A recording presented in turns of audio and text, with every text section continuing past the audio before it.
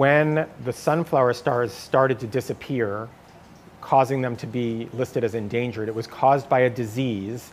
And there's some indication that that disease might have been related to some warmer waters around that time, the warm water blob, it was called by oceanographers. And it was an unusual event of warm water throughout the Northeast Pacific and in our region. And that was coincidental with the onset of this disease, which we don't understand.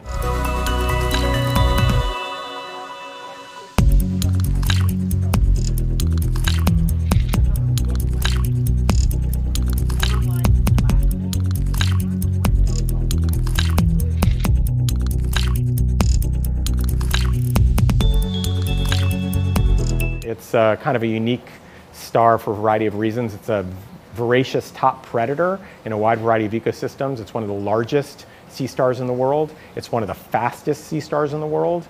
Like when you think of sea stars sitting there attached to a rock and not doing much, like these are very, very mobile and very active.